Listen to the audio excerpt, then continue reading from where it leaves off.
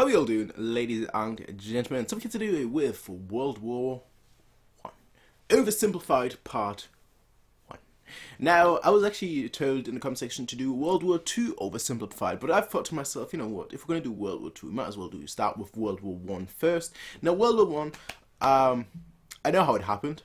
I think most people do. I'm definitely less familiar with World War One than I am with World War Two, but World War Two I'm not that familiar with either. Like when you're asking about history, I'm much more of like I want to say like a Renaissance period kind of history buff. On anything like around that area, but Renaissance, I guess that's more music area. But I guess I'm also from like the 1300 to like the honestly like 1700. World War One, Franz Ferdinand Archbishop, shot dead. Hungary. World War started between Austria, I believe, and Hungary. And then obviously with the alliances, alliances nowadays, they are quite massive. It all just kind of escalated. Now that's what I think it was. Again, it's been a while since, and I'm not all that familiar with World War One in the first place, but it was like a super coincidence. Like you got like the I think, no, it's not Archbishop, it's Duke Franz Ferdinand, I believe. Like a super coincidence where the shooter would have missed him, but like this happened and that happened and this happened and that happened. It's like so many coincidences. It seemed like fate, but it always seemed like all I read was like it always was like inevitable. Like everyone knew the war was coming, and it was only like the trigger. Like, just something to like set it off, and that's basically where we ended off with here. So this could be World War One Oversimplified Part 1. If you've not seen the original video by Oversimplified, please go ahead and check them out. I will have the link in the description for them in the comment section down below, so you can see their video. They put all the time and effort in. I'm just here watching it, giving my own intake, and again, it's World War One, so I'm not all that familiar with. I can't really give much of an intake and much of my knowledge here, but hey, I always enjoy acquiring new knowledge. So let us hop right in with World War One Oversimplified Part 1. The world of 1914, a time of modern technology, culture, and fashion. Truly the height of civilization. Let's have a war. Pretty much. Everyone knew a big war was coming. France wanted some stuff back that Germany had taken from it. Germany wanted to take more of everyone's stuff, and they were building a big sexy navy that was making the British uncomfortable. So, yeah. Literally, the one thing that I didn't know, which was like war, war is essentially inevitable, like it just needed a spark right away, confirmed, which means that from now on, from this point on, I probably don't know anything, really. Let me just move the microphone a little bit, so I can actually see the screen properly. There we go. Obviously, Germany had like, from what I remember, Germany had like the strongest army when it came to like foot soldiers, ground soldiers, whereas England, they've always had the navy supremacy. So, well, I can't say for certain that Germany had the strongest force, because obviously then you think about Russia. But from what I remember, Germany had like the most soldiers, foot soldiers, but Britain had the strongest navy. I think that's what it is. I'm like 99% sure, but like I can't say 100% sure, because I don't want to give like false facts, quote unquote false facts, false statements that I'm saying definitively when they're not. These two empires thought they were really cool, but lots of different people who lived there didn't think it was so cool, and some of them had even been declaring independence with help from Russia. Everyone was talking about each other behind each other's backs, throwing the fact that military technology had come a long way since the last major war, and suddenly everyone was pretty eager to beat each other up. In this area of Austria-Hungary lived some Serbs and Bosnians who hated living in Austria-Hungary. So the Austro-Hungarian Archduke Franz Ferdinand goes there for a nice drive in an open-top car with his car's route published in advance. And that went just about as well as you'd expect. Some assassins were waiting for him along the way and threw bombs at his car, but they missed and blew up some officers behind him instead. So the Archduke goes into hiding, leaves Sarajevo, and the whole war never happens. Except no, the Archduke doesn't leave, but instead goes back out in the open-top car to visit the injured officers in hospital. The driver takes a wrong turn, and by sheer coincidence gets stuck beside one of the veiled assassins, who shoots him. You see how stupid this is? It's like it was destined to happen. That's basically what it is. I didn't know all that. I just knew that like it was like a bunch of coincidences that ultimately led to it. But it's like that just doesn't seem like a coincidence, right? That seems like a plot, like the driver was in on it or something. I don't know, but you know, why would the driver be in on it? Austria-Hungary is understandably pissed about all this, and they think the Serbian government had something to do with it, which they might have. So they go to their ally Germany and say, hey Germany, we're going to declare war on Serbia, and Germany is all for that. So Austria-Hungary send a big list of impossible demands to Serbia, and when Serbia refuses, they declare war. I didn't even know that about the list of demands. I thought they just straight up declared war. Germany are friends, and Serbia is protected by Russia, who's friends with friends, so they'll declare war on each other. Yep. Montenegro joins in too. France and Britain also have a kind of alliance. Yeah. So when France says, hey Britain, you got my back? Britain is like, maybe. And then they decide to stay out of it, which is great for Germany, because Germany has a plan. They know that Russia is so big and clumsy that it will take them a while to get ready for war. So with this guy in charge, Germany will send all its troops into France at lightning speed while Russia's getting ready, defeat France, then move all the troops to Russia and defeat Russia. Sounds like World War II, eh? German and eat Pfeffer potash every day. Just one problem. France has loads of forts and defenses along its German border, and Germany can't waste any time fighting them, so Germany decides to go around them through Belgium. Belgium is neutral, but Germany wants to march 750,000 troops through it. That's not going to fly. They're hoping Belgium will just kind of sit down and shut up, but they don't.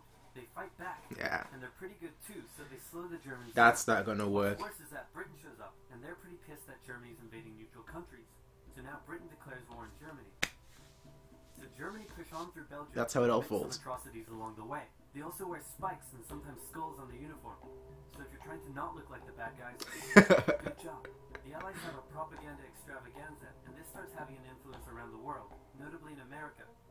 The US President Woodrow Wilson sees himself as a bit of a Jesus figure, and spends most of the war trying to get everyone to just hug it out. Nope. There's also a large population of ethnic Germans living in the United States, and when the war first broke out, they were like, yay, Germany! Yeah. And now that they're committing atrocities in Belgium, they're less enthusiastic.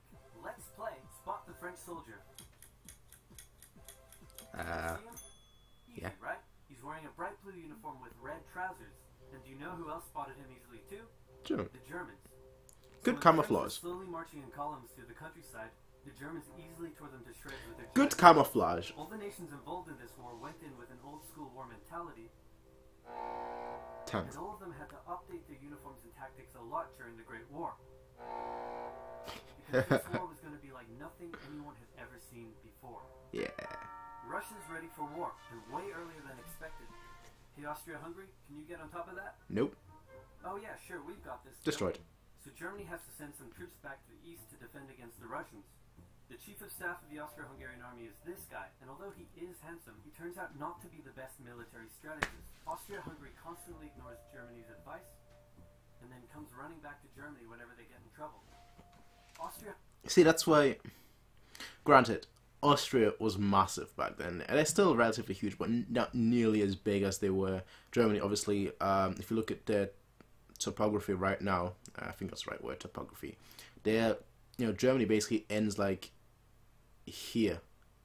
Like I'm sure you can see the mouse, like roughly like here. It's like a ding, ding, ding. It's like almost like a circle, but it's not really. And like a bit of land is like gone here. That's how it looks like right now, I believe. Obviously, back then they were massive. It looks like a thumb, like a hat. But back then they were massive. Massive. Two massive superpowers back then. But you need to have the tactical capabilities to fend off France, Belgium, the UK, and Russia. And obviously World War II, and World War II, it goes a little bit different because of different alliances, but pick your allies well. Pick your allies well. Hungary even gets its ass kicked by tiny Serbia, like, and repels all their invasion attempts at the start of the war. That's what I mean. News for Germany in the north, though, they almost completely wipe out the Russian Second Army. Back on the Western Front, the Germans continue advancing and are in sight of Paris. At this point, anyone would be forgiven for thinking the Germans were going to get that quick victory after all. But then things start to go wrong. The French commander-in-chief knew something had to be done, and he ordered his armies to stop retreating. In the resulting battle, a gap opened up in the German lines. If a gap Use that. opens up, the enemy can use it to flank you from the side and behind. Yeah. So the German armies have to retreat. The Allies launch a counterattack, so the Germans dig into defensive positions. The Allies do the same. Is that the Christmas? Then both sides move north, trying to outflank each other along the way. When they reach the sea, they're in stalemate. That's The trench system Dunkirk, right? From there and then going, yeah, I think that's what it is. Like right here on the border. I think that's what it is. running the whole Not obviously. coast to Swiss. This more so World War II, obviously Dunkirk. But like, it's funny how it's like the same area. I think like either Dunkirk is like down here. No, it has to be here, because like the road was like, and that's like the most narrow area. Or like, you know, I've only seen the movie Dunkirk, granted, but you know, that's where I get all my information from. But it wasn't that far, like where even like normal fisher boats could like go and pick their men up and go back. So I'm assuming it was right around here. And in the movie Dunkirk, again, I'm basing it off the movie, alright, so I'm not that familiar, but it has to be this one. It has to be like right here on the edge, because it wasn't that far. Unless it's like this tiny little place here. It still seems rather far, honestly, for like a tiny ship, a tiny boat to like travel all the way. But yeah, it's funny how like it's always from like this angle. I mean, obviously, where else is Germany going to attack from? Well, like you'd figure that they could maybe go south and then try and strike France, you know, from down here. But no, it's always just directly. Like let's just. I mean, granted the border's here, but it's always just like let's head directly in there, and it's almost worked. I think in World War II, yeah, in World War II it did work. So who am I to say anything? The beginning of trench warfare on the Western Front. Here's how trench warfare works.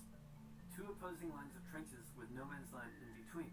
One side would pummel the other with hundreds of thousands of artillery shells, sometimes for days at a time. This had a huge psychological effect on the soldiers, leaving many shell-shocked. Then, the attacking troops would leave their trenches and rush across no man's land, a muddy wet mass of shell craters and barbed wire. The defending trench would unleash machine gun fire on the attackers, inflicting thousands of casualties. The attackers would send wave after wave until either they gave up or the opposing trench was finally overrun. Yep. There would be months of fighting and the deaths of thousands in order to gain a few meters or kilometers of land. Living in the trenches was hard work too. This seems insane. Corpses, mud that could swallow you whole, pools of poisonous water, rats, disease, the smell. It's insane that millions of soldiers put up with these conditions. Actually, the video's almost over. Do so for years. Alright. Well, I was just about to say, that's where like all, I think, it wasn't penicillin, because penicillin was the one that was created in a lab, where the scientist forgot his experiment. I think not experiment. What's the right? What's the phrase? Anyway, the scientist forgot. I think it's test tube. No, it was like a what do you call this? The round pots with like bacteria and viruses and so on and so forth.